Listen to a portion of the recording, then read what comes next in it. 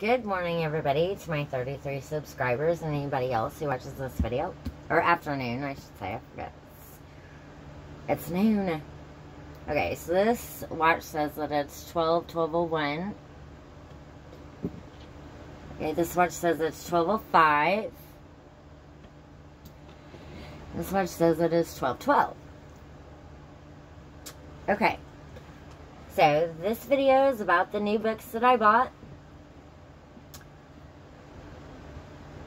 Okay, this book is Billy Graham, Peace for Each Day. When Julie was praying for me whenever I went to church,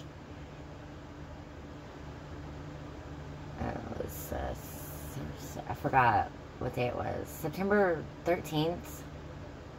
Yeah, she was praying for me. She said that she prayed that God would give me peace. So I saw this book. And I was like, oh. It's like, Julie. So I bought this book.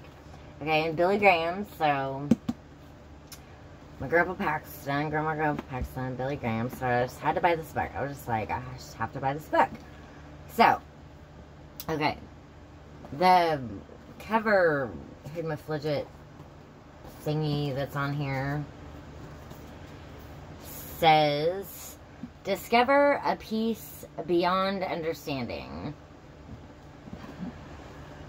Oh, I think that was David Rudaba's verse. That was reminding me of him. Okay.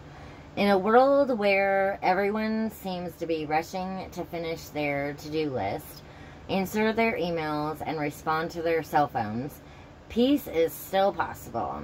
In this beautiful daily devotional, beloved author and teacher Billy Graham shares God's gentle, reassuring promise of spiritual calm on even the most hectic days.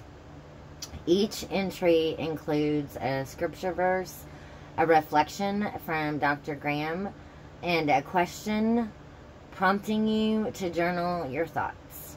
Every passage in Peace for Each Day invites you to joyfully engage with Scripture as you meditate on God's peace. Peace that can be found whatever the circumstances, whatever the calling, whatever the future holds. And the peace of God, which surpasses all understanding, will guard your hearts and minds through Christ Jesus. Philippians chapter 4, verse 7. That always reminded me of David Rudwell. Okay.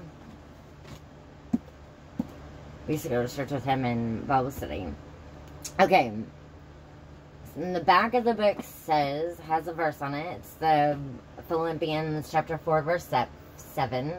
And the peace of God, which surpasses all understanding, will guard your hearts and minds through Christ Jesus. Okay. So that's all for this video. Thank you for watching.